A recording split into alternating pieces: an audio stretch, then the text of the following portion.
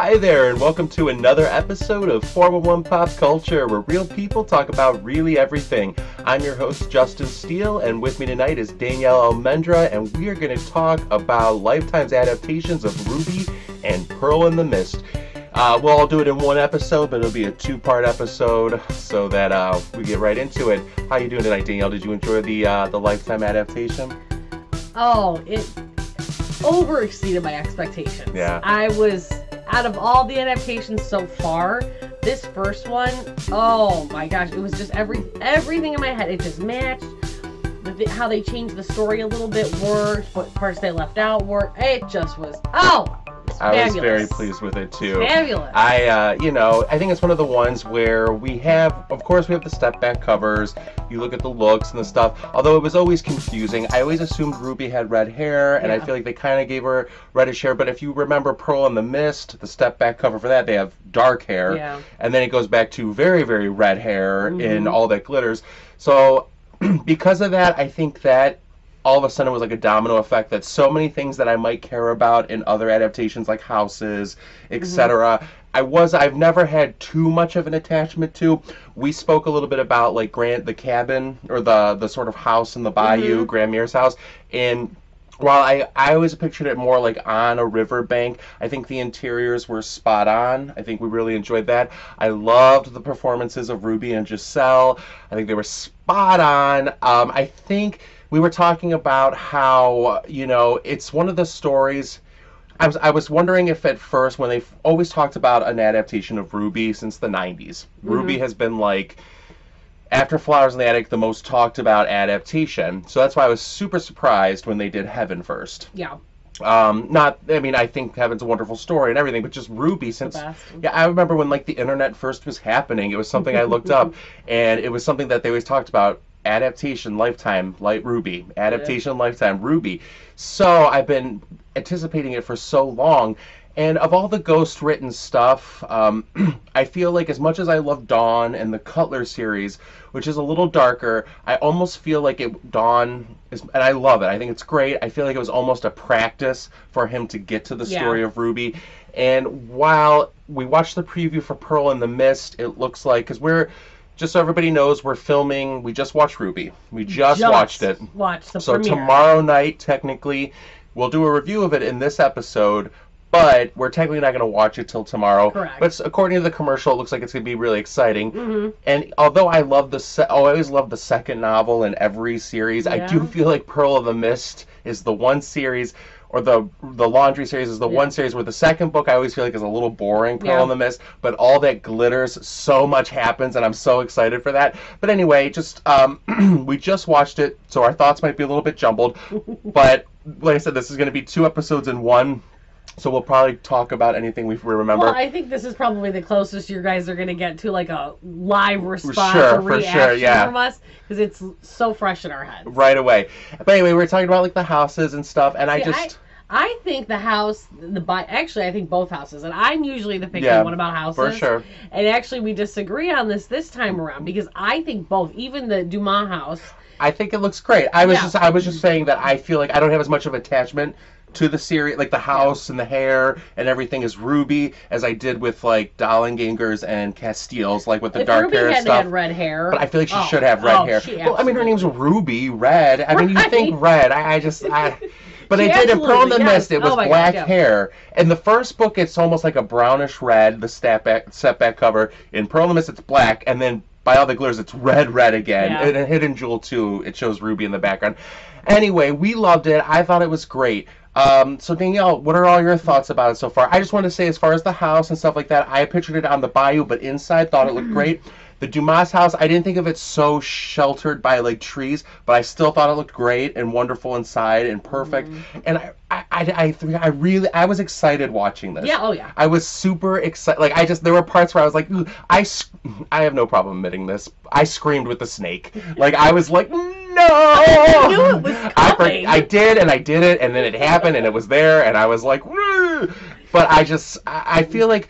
Again, the last thing I'll say, and I promise I'm gonna let Danielle speak. Maybe. But the last thing I just want to say that's coming off the top of my head is that the one thing about the ghost written stories versus with V.C. Andrews, the actual V.C. Andrews stories. Her books, you know, like the first book takes place, Flowers and Egg, 3.5 years. Petals on the Wind takes place over 10 years. Yeah. The ghostwriter does tend to do from Dawn to Secrets of the Morning to Twilight's Child. That all takes place over about 7 years. Yeah. Ruby, Pearl in the Mist, All That Glitters takes place over about 3.5, 4 years. So I feel like they can adapt the ghostwritten stuff maybe a little easier than V.C. Andrews. So even though it'll never be as great as the original V.C. Andrews stuff, in terms of an adaptation, I think they'll have a little bit more success. I think that in one of our prior videos, and our fans would remember this, I'm sure, but you had talked about how in My Sweet Audrina, like, we understand why Vera is all nasty and everything like that. And that Daphne was just horrible. Right. And actually, I just recently reread Ruby, and I don't think she was just naturally mean. I think the movie definitely portrayed her as just mean, but I think going back and reading... See, I have the opposite reaction. Really? I felt like in the books when I'm reading Daphne, I'm like, maybe not so much in Ruby because you don't know who she is quite away, but in Pearl in the Mist, she's just villain, and I'm like, no, there's like no 3 dimension. I felt like in this adaptation, they gave at least Daphne felt for Giselle. She really was heartbroken, and that made me like her a little bit more. Because I think that she accepted Giselle, you know, as her daughter. Yeah, and I remember that from Ruby, the novel. And then like when Ruby comes along, it does bring back all those memories. And it shatters her illusion that she upheld. grew up rich. She's you know, a Creole. She's all about image. I thought Giselle or Daphne. I'm talking about Daphne. Oh, okay, I mean, okay. both. I mean, they're sure, okay. You know, that works for both. They're rich, and they have, you know, she is image is everything. It's almost kind of like a Jillian or even like a Corinne. Yeah. You know, just what people perceive. And I think that Ruby was just this, you can't hide where she came from because of the story they had to concoct. And she just couldn't get past it. And she had to try to make her look evil because she couldn't accept her thoughts about Cajuns. Absolutely. You know, like, she always thought they were bad people. And all that. Yeah, and so she couldn't accept that. Which obviously leaked onto Giselle. Giselle grows up having that. Yep. And I do want to say with Giselle, too, I feel like Giselle is the closest that the ghostwriter ever came to creating a V.C. Andrews character. I feel like because she's not just all bad or all good, like I get delighted with the character of Giselle, just like I do when I'm reading Vera. As horrible as Vera is, and when you find out that she does all those terrible things, you are sort of like, oh wow, she's wretched. But when I'm reading the books, I'm like, oh, Vera's on right now. Or when I'm reading the books, I'm like, Giselle is on right now. Yes. As much as you're like in the POV of like, and I also really liked that they made Ruby a little bit of a stronger character. Yeah. I feel like when you're reading the books, Ruby, she does play the martyr a little bit. When you're 14 or 15, that's the character you want to identify with, the good one, the one that's good. But now as an adult, I definitely get a little bit more pleasure in reading the villain. The sort of like, I'm like, ooh, Giselle's happening right now. I get so excited. I think when I was rereading Ruby, because I was prepping for this adaptation, we've been waiting for it for a long time. So I went back and refreshed myself, and I remember same here. When she's in the studio with Bo doing the new portrait, and then they're like, you know, I was literally, my stomach was turning. I'm like, oh my God, they're going to get caught. They're going to get caught. They're going to get, like, I was just like, oh my God, it was horrible. Yeah. And it's like almost that trepidation. It takes you back to that time where you're like sneaky and doing things you probably shouldn't or you know, whatever. And then like, but I never went back to the thought of the parent.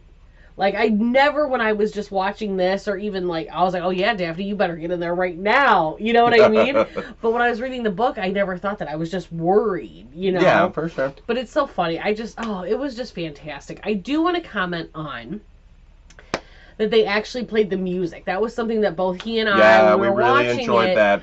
You know, we know as V.C. Andrews fans that, you know, obviously these stories have to, you know, go back in time a little bit because they're going to, you know, go lead forward. Up to their children, etc. Yeah. So, like, in the Heaven adaptation, or the Steele series, as you pointed out, they didn't really put us in a time. Yeah, when we first started watching Heaven, we were almost like, oh, wait, is this going to take place, like, maybe in the 90s, 80s, or maybe even now? And then it came out, like, we're like, oh, it is the 50s, or whatever. Yes, but this one, because of the music, it was very clear that it takes place in the 50s, and I love that.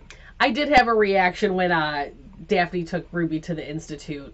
I know Oh, we're jumping all around, but we're so excited right now. Yeah. And I said, really? And I looked at him and I said, really, a woman running an institution in the 50s? Because they've already put us in a time. They put us in the 50s. Because he's like, well, why not? Like, because I was like, Dr. Cheryl's a guy, and he's like, it's not that big of a deal. And I'm like, but they've set this in the 50s. There would not be a woman running this institution. I mean, I don't know for sure that that's true or not, but it's definitely unlikely that a woman 100% would be like, and at most would be a nurse in the institution. But overall too, we also talked about Bo. I mean, that's the one thing I guess that was nice about watching these with commercials live was that because I did that. Well, I did that with with My Sweet Audrina, but I was alone. We didn't watch it together. But with this one, we watched it with commercials, so we had time to kind of talk between the commercials and really make our comments. I really liked the character of Bo. I thought they did a really good job with Bo. Well, I had to come around. Yeah, I had to come around. It took her a bit. She was like, no. She's like, well, he's no Arden. And I'm like, well, yeah, he's no Arden. Like, we really liked how William Moseley played Arden in My Sweet Audrina. I'm like, well, that's irrelevant. Think about it in this context. They can't all be William Moseley, They can't all be cast. But because he was great, and he was great. But when I saw this Bo, I was like, oh, good. No, the hair was there. And at first, I thought his hair was brown, and I guess after we started talking about it, it was a dirty blonde. Well, he's supposed to have, or no, it's Paul in the books. Yeah. Paul has this. We're gonna not pronounce French things well at all. We were both like, when they were like Dumas, we're like Dumas. I know, we're like Dumas. I mean, I may have always suspected it that, like we were talking about, we have to say like there was no Fay Dodo or Face Dodo or Fido. We did Spanish in high school, if you know how to speak sorry, French, right? But anyway, Paul had châtain hair or châtain hair or. It's spelled Chantain here, so however you want to do it, but it's like a brownish blonde. But I guess Bo though was blonde. Yeah. But anyway, I thought Bo did really great. I liked it. Like I feel like anymore that maybe it's our generation too. When we watch a sort of actors in the '90s who were sort of the heartthrob characters, I don't know, they had like a maturity about them or like a broadness. Whereas now anymore, I feel like it almost gets cast with these like hipster type guys or something, and I'm like, nothing wrong with that, but that's not the look or the idea that we're supposed to get. And I feel like Bo, like William Moseley, was a V.C. Andrews type of ideal guy, the idealness, and I feel like he did really well. Paul was good too. Now, to be fair, we missed probably about the first 2.5, 3 minutes of this and of the movie, so we'll watch it. I'm gonna probably catch it tomorrow because we already do Pearl in the Mist, but the thing is that even though it was only like a minute or two in these adaptations of Lifetime, a lot can happen in a minute and a half, 2 minutes. So we are going to have to check that out because I wish that there had been, like you did with the Castile series, for me with the Ruby, I wish there had been a little bit more time in the Bayou.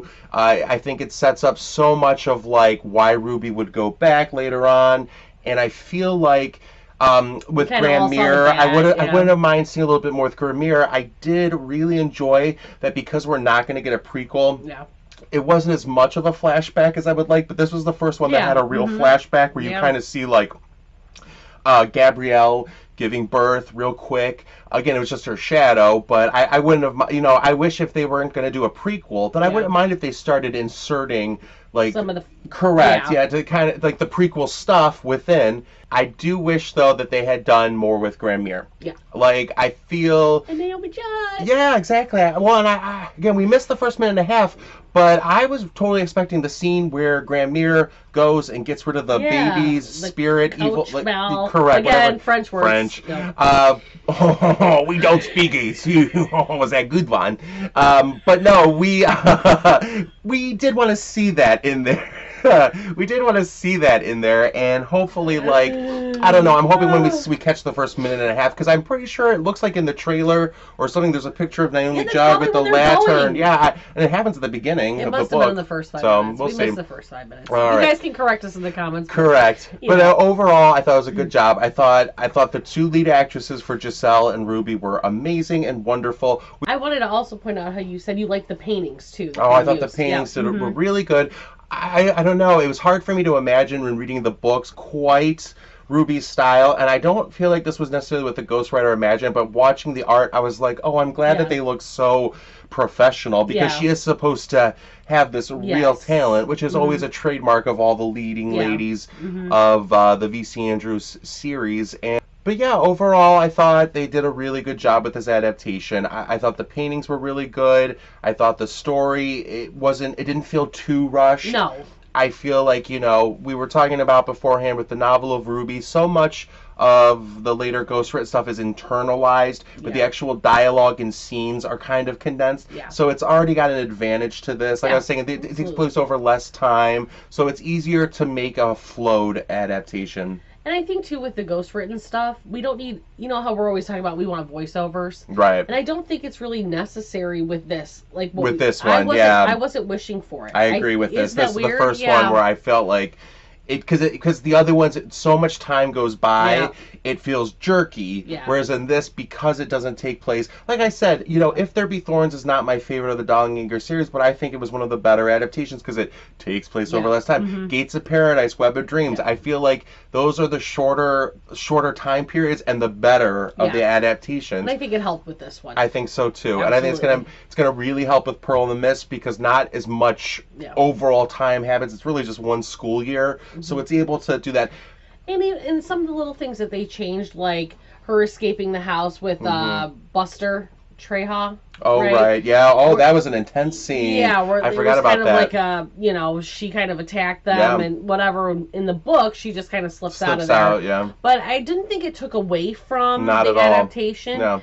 There was also a few subtle changes that we saw throughout the course of the film, but I don't think normally we're very, very picky. Yeah. And I think in this one, it just worked. Yeah. Somebody was listening, and it just worked. For sure. I think that scene with Buster and Ruby and Grandmere and all that could have been hokey, or they could have been just for the sake of having something dramatic. But I actually think it works. I feel because again, it goes back to, I feel like they made Ruby just a little bit of a stronger character in this one. And then when she is in the book. In the book, she's not just meek and wandering around, but she's almost too perfect. Yeah. Things are always happening to her, and she does fight back, but it's always way late. This one, I felt like she was trying to do the right thing, but she also was like, no, you're not going to talk to me like that. And I enjoyed it. And I enjoyed that she fought back against Buster in a very intense way. Her grandpa, I was like, was she going to kill him? I know, right? What? I did like how they even had Paul come back at the end, because that does happen at the end Correct, of one. yeah. And it almost ends with a comedy. I enjoyed that. It was there was 3 minutes left. I'm like, what else could happen? And then when she comes out and sees Paul, and she's so excited, and you're like, and you know what? In the books, I felt like, oh, Paul, you're her brother, stop coming around. But when she saw him, and I guess, I almost felt her oh my God, there's a part of home. For sure. And, Which is the only reason I wish they had done a little bit more in the Bayou. How you felt, and I agreed with you, but you felt really strongly about in the Castile series, you wish a little bit more has been spent in the Willies to lead up to why Heaven would ever want to go back there. The Bayou stuff and Ruby. For me, I feel like the Bayou really, because it is going to be such a plot point by the end of Pearl and the Mist and all that, and I was like, well, I wish a little bit more had been set with Grandmere and the Bayou, but all the big stuff happens in the second half of the book, and it's definitely going to enhance the Giselle, her father, Daphne stuff. And again, I think that was the right choice. Personally, I wish a little bit more had been spent in the Bayou. I think that the reason we differ on this one a little bit is because you kind of already really remember what happens when she goes back to the Bayou. Mm-hmm. And I'm not quite there. Like I said, I'm rereading. Yeah. So, for me, the Bayou stuff, getting through that part of Ruby is really difficult for me. I like all the action of New Orleans and when she's there and all that. So always getting through that first part of Ruby is very hard for me. So that's why I think I was okay. I don't think they need as much. I don't think they need every single detail from the Bayou. I think just one more scene to just of her because it's a big thing that she rose through the thing, and it's going to be a plot point with Paul later on, and I think for her to really understand that Gabrielle really knew the Bayou. Yeah. Ruby grew up the same way, really knowing the Bayou, which is going to be, it is kind of, who knows, I don't know how they're going to adapt All That Glitters to differentiate this, but it is kind of it is a plot point that happens later on. But, all right, Overall, we loved it. Yeah. I think it's the best one so far. I might be up there with you, and really looking forward to seeing what they do with Pearl in the Mist, which will be coming up next. All right, so we just finished watching Pearl in the Mist, and I gotta say, I really, really enjoyed it. Did you enjoy it? Absolutely. Yeah, I mean, I don't know why I asked her, because I know she enjoyed it. We just watched it together. The previous reviews that we've done on VC Andrews have been more retrospective, reflective. We've had time to sit with it.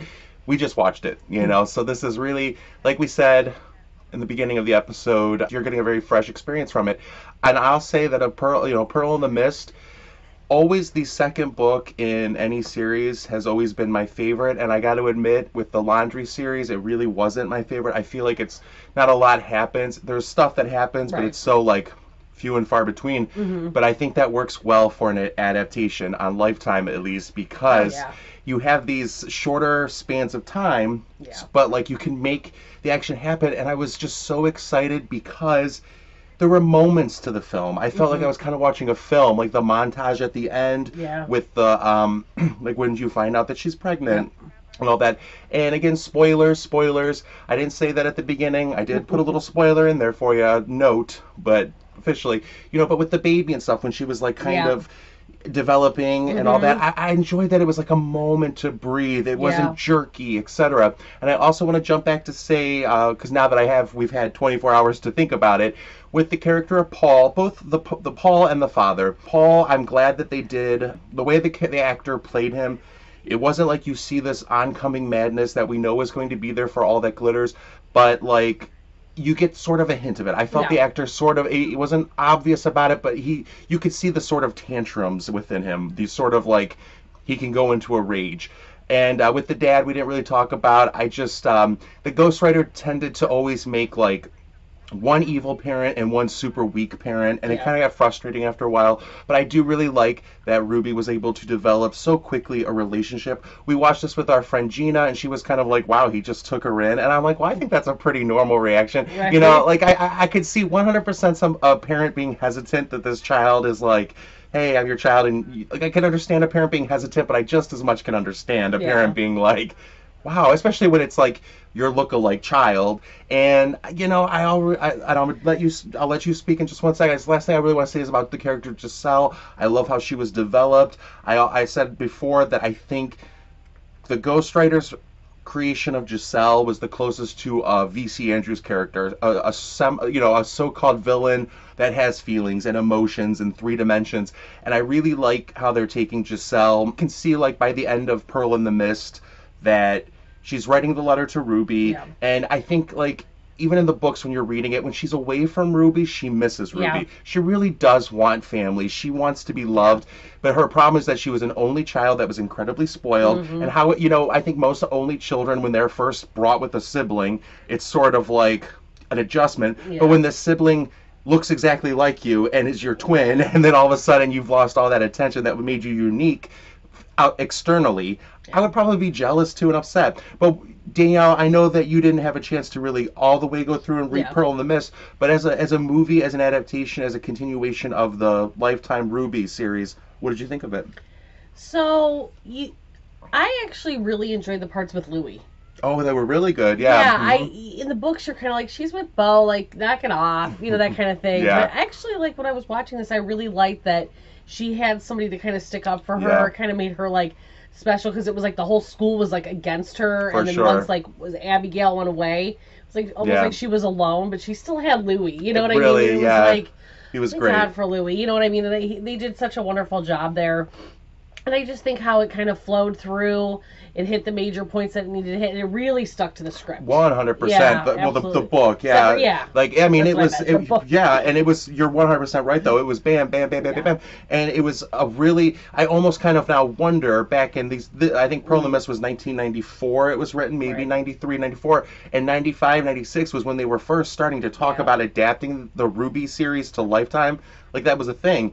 And I have to think maybe the ghostwriter, when he was writing these, must have had some sort of, maybe he wrote these for a film because, you know, Flowers in the Attic 87 was the only one that was out at that time, and he probably was sort of like, well, why aren't mine being adapted? Right. So it was Andrew Niederman. He had The Devil's Advocate, the Playmates movie, I think it was The Maddening. So he had some movies, but he was probably a little bit like, well, why aren't any of my V.C. Andrews books being made into movies? And this one lended itself very much to that. I think, at least for me, and I know you and I have talked a little bit about this, but Pearl in the Mist is really like can anybody else crap on Ruby? So true. And it's like one thing after another. So and I like how this book the movie didn't drag. Sorry guys, I'm a little tired. Past my bedtime. But how it just went from, you know, kind of point to point, and it didn't drag out some of those things in the book where you're like, come on already. Like, quit knocking on Ruby. 1000% you know? agree. It's true. It really is. I mean, and that's the Ghost Rider style. We were talking a little bit during the commercial breaks. You have Dawn. I feel like Dawn and Ruby are both characters on a chessboard where the Ghost Rider kind of rearranged a few things. Like, what went wrong with Dawn? It didn't happen to Ruby. What could have gone wrong with Dawn did go wrong with Ruby. He just kind of switched things around, which is fine overall because they are two different stories, and he definitely put them in different locations, different characters.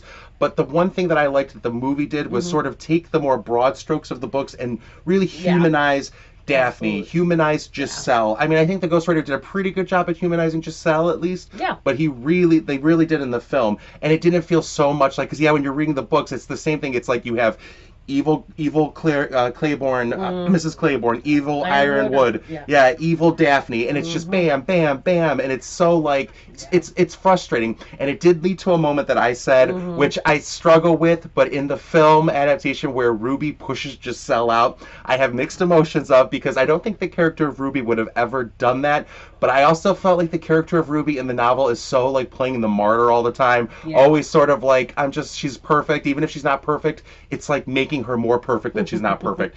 And so I really liked in the movie that she did this, because there are 1,000 times in the books where you're like, push her out of the chair, you're like, just do something. And I feel like whoever adapted this kind of had that feeling reading it, and they're like, you know what, we're gonna have Ruby push Giselle out of the chair. She would never have done that, and I kind of love that she did it. It's terrible. You also mentioned Abby. What did you think of the whole Abby storyline? Because I'm so glad that they covered it. I was wondering how they were going to handle that.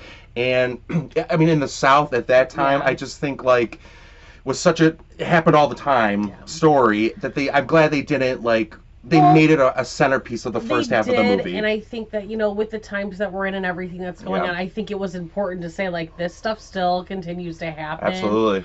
And I think it was really important to keep that storyline in there as it was. And it was handled exactly how it was in the book in the best possible ways. Like, where you sort of you already have the prejudices against Ruby for being a Cajun, but then you have this whole other layer of this girl who can quote-unquote pass. And so the fact that, like, she's, in the book, it sort of becomes the parents finally see that Abby, it's not because they're finally achieving, like, wait, we are better than this school, than this, and it's still a struggle that they're going to have to face and fight, but at least they're going to be true to themselves, which is not an easy thing to do. Correct. And so the fact, like, I thought they handled it well. And then I also really did like the Louis stuff too. In the books, I'm always sort of like, because the whole scene with Louis when he's telling her in the book, I am super uncomfortable reading it. I was uncomfortable watching it. And it is uncomfortable, but I thought they handled it well. Again, it was uncomfortable enough, but almost your heart kind of breaks for it, and you see Ruby crying on there, and I'm like, they really got Ruby. Everybody that was involved with this, Pearl in the Mist and Ruby, they really did a good job with. I really enjoyed it.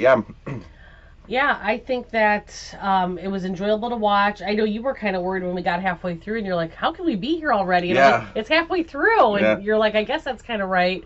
I know you did comment about Bo coming back, so I wanted to talk a little bit about that. For sure. I thought it was appropriate, because I know, like... let's set it up. Okay, so in the books, you know... Obviously, Ruby and Bo come together. She gets pregnant. She goes off to Daphne, who then sends her to the abortion clinic, who then Ruby is like, no, I'm out of here. There's no... Bo comes in and has one last moment.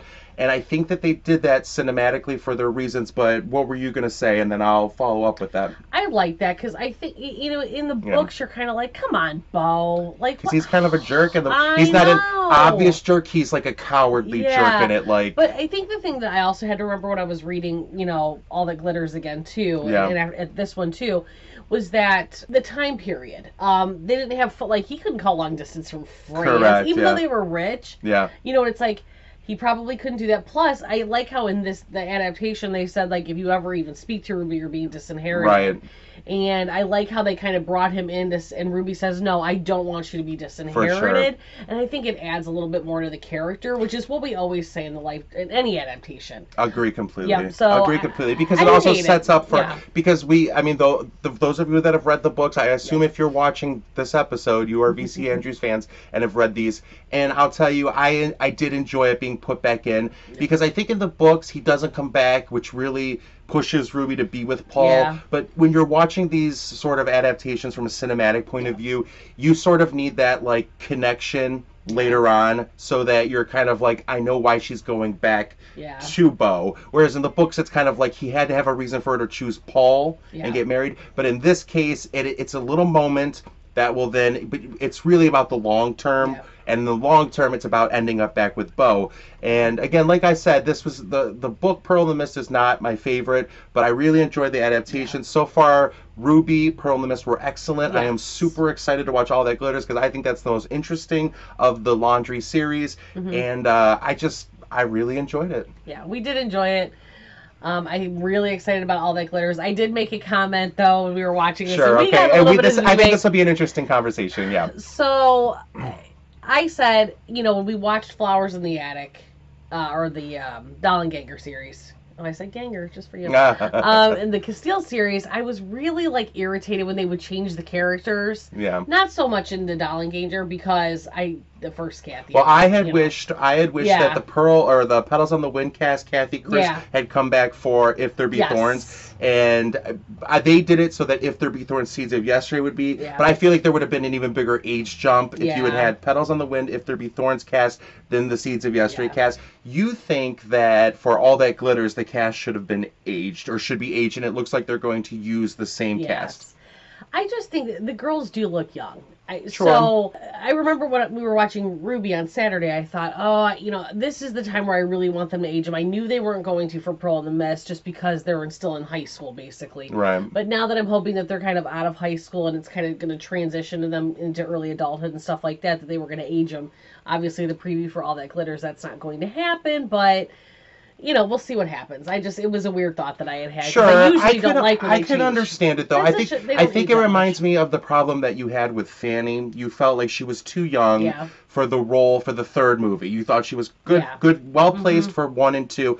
For me personally, I am happy that they're keeping the cast. I think there's going to be more of an emotional arc. Maybe, I am more concerned with how they're going to age for Hidden Jewel, because they are going to have to age them, I'm assuming. But with my thing is that I think, by All That Glitters, it feels like they're older when we're reading it, but if you think about it, they really are only about 21, 22. Yeah. And I know that because I just started, I'm reading Hidden Jewel right now for this week, and Ruby is 36 in it. And just comment on the earlier part of this episode when we were talking about the hair color in Hidden Jewel, Pearl, who is blonde and looks like she is not going to be blonde at all for Hidden Jewel, the movie. She says her mother, Ruby, has ruby-colored hair, which was her namesake, which I don't think was ever her namesake, but it is confirmed in Hidden Jewel, written by the ghostwriter, who also started randomly spelling Gabrielle as Gabriel. I'll never understand that. It's confirmed that her hair was red, but she is 36, Ruby, in Hidden Jewel, meaning, she was about 17 or so when she gave birth, and if Pearl's about 2 or 3 during, by the end of All That Glitters. 20s, yes, they're about 20-ish, so I think it's completely fitting. Right. Yeah. I mean, it's not like with, the I get it, though. I get it. Because the time spans are so much longer. Correct, and this one, they're just not. So I agree with the casting. Which was a ghostwriter thing. His books take place, like Ruby, the first 3 books really only take place over 3.5, 4 years. Very quick. Whereas, Flowers in the Attic book 1 was, I'm glad you said that he changed the name. Because as I was reading All That Glitters, I feel like the maid changed from Holly to Molly. That's possible. He does do that a lot. But I'll not, I didn't think about it when I was like, am I going crazy? crazy? I feel like I must have been right around 15, just 14 or 15 when I read Tarnished Gold. I didn't catch it in all that glitters, but I was reading it. I didn't even think about it. It just said Gabriel, but I kept reading as Gabriel. I didn't think about it. But now as an adult, I'm like, wait, that's spelled Gabriel, like the male. And I'm like, but it started Gabrielle. Right, Danielle. Right. People write my name Daniel. Right. It's the masculinized version really of it. Is. And I mean, it's not a big deal, but I would think if I was writing these novels, I would have double checked that, wait, I started this correctly, and I went here. Which is, I know people out there have problems with the name Corinne. In Flowers in the Attic from Garden of Shadows, it changes so many times to like the double R, double N to single R, single, et cetera, et cetera. So just fun facts for you.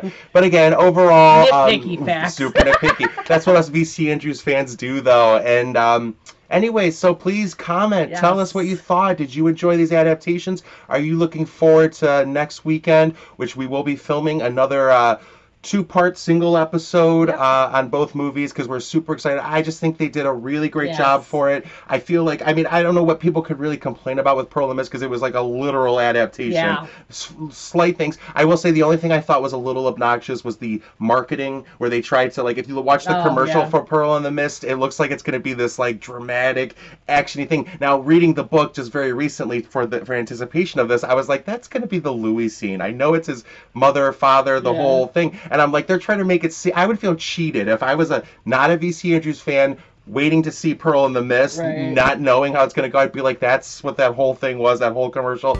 But anyway, tell us below what you thought. All trailers for sure. Well, I think there's just as much interesting stuff, and all that glitters. The trailer we just watched, like, revealed the whole. I know. Switch everything. We've been like we were watching this with our friend Gina, and we would try not to give anything away. And I'm like, oh well, that trailer just kind of told you the whole plot. So way to go. She wasn't watching. That's our Gina though, not paying attention all the way. So that's good. But anyway, thanks for watching another episode of 411 Pop Culture, where real people talk about really everything. Have a good one.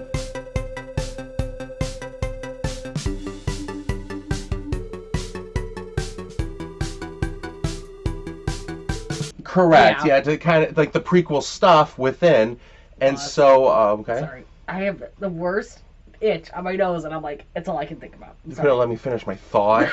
Like, it's not like you were talking. I've been waiting. Yeah. Your grandmere, you had wished they had done more with I know. Okay, well then don't say you didn't remember. I didn't say I didn't remember. Oh my God, go before you forget. Well, no, I'm going to make my point. 3. Oh, you have to, no. I didn't know if you had to do the 3, 2, 1. Are you going to get yourself together? 3, she drank a lot of coffee. 3. Yes, I did. 3, 2, 1. John Amos